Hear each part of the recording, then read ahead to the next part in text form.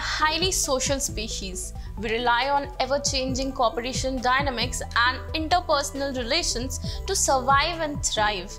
Words have a big role to play in these relations as they are tools used to understand interpersonal behavior. As such, words can hurt, but we know little about how the impact of words comes about as someone processes an insult. Hello and welcome to Medical Dialogues, your daily dose of health and medical news. I'm Mr. Zaman and today I'm going to talk about how negative insults can trigger a mini slap to the face. The exact way in which words can deliver their offensive, emotionally negative payload at the moment these words are being read or heard is not yet well understood, said corresponding author Dr. Maren Struiksma of Utrecht University. Because insults pose a threat against our reputation and against ourselves, they provide a unique opportunity to research the interface between language and emotion.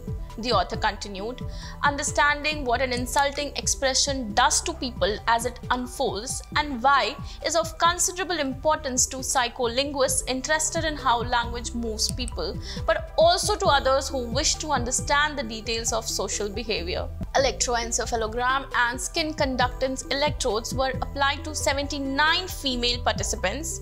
They then read a series of repeated statements that realized 3 different speech acts. Insults, for example, Linda is horrible.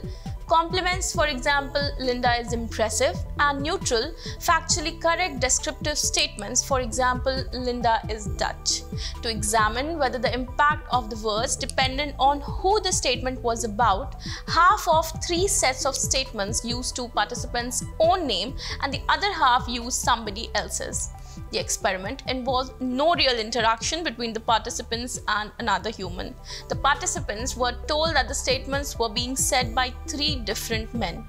The researchers found that even under unnatural conditions, that is a lab setting, no real human interactions and statements coming from fictitious people, verbal insults can still get at you, no matter who the insult is about, and continue to do so even after repetition.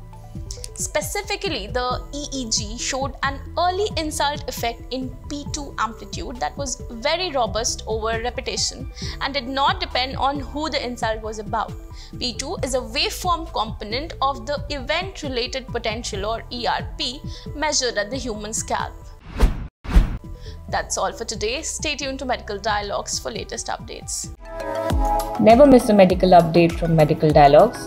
Like, subscribe, and press the bell icon.